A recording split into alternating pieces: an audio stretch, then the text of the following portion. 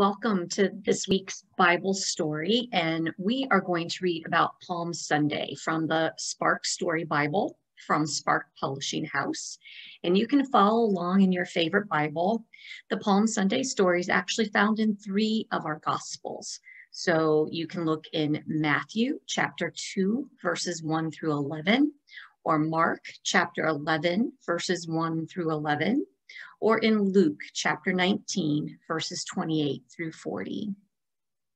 Palm Sunday. Friends, Jesus said to his disciples, I need to go to Jerusalem. I've got some important things to do, and I want to celebrate Passover with you there. Will you come with me? Sure, said the disciples. Passover's such a great holiday with good food. And what a wonderful story Passover celebrates. The exodus of God's people, the Israelites, from Egypt. It's good to be with friends and family at Passover. So Jesus and his friends started to go to Jerusalem. When they got close to the city, Jesus said, I'd like 2 of you to go borrow a donkey in the next village over.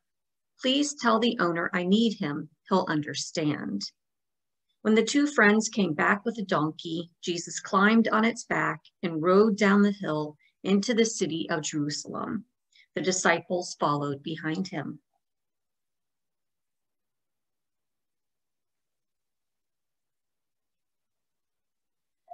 Suddenly, they found themselves in a parade.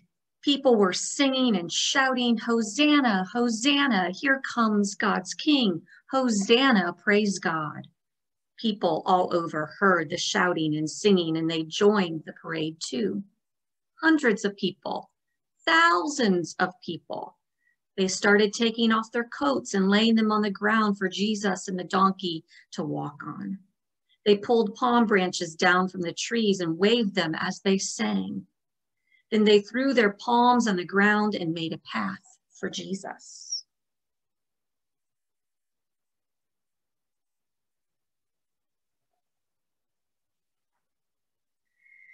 The crowds gave Jesus a royal welcome as he rode into the city, just like a king.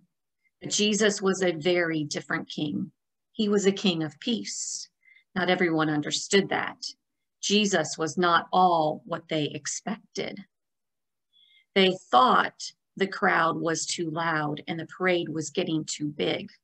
Who is that man? Someone asked. What's going on here? Asked another. The crowd answered, This is Jesus, God's King. He has come to save us. Some of the religious leaders murmured, Hush, Jesus, tell your friends to be quiet. It's way too loud here. But Jesus said, We can try to make these people be quiet, but that won't make a difference because today the whole earth is celebrating. And this story of Palm Sunday is the beginning of our Holy Week.